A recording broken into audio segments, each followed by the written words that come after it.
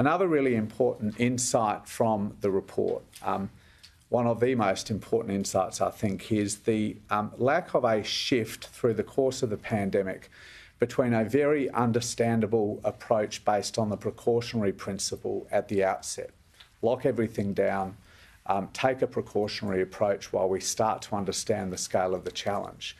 The lack of a shift from that position in the early months to a position that was more evidence-based, that balanced risks and benefits, took account of non-health impacts of decisions being imposed on the community by governments, by leaders, and did so in a proportionate way.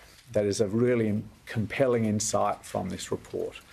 Relatedly, the inquiry report points to a lack of transparency around the rationale and the evidence behind decisions that were taken by governments that had such a profound impact on the lives of Australians and the freedom of Australians.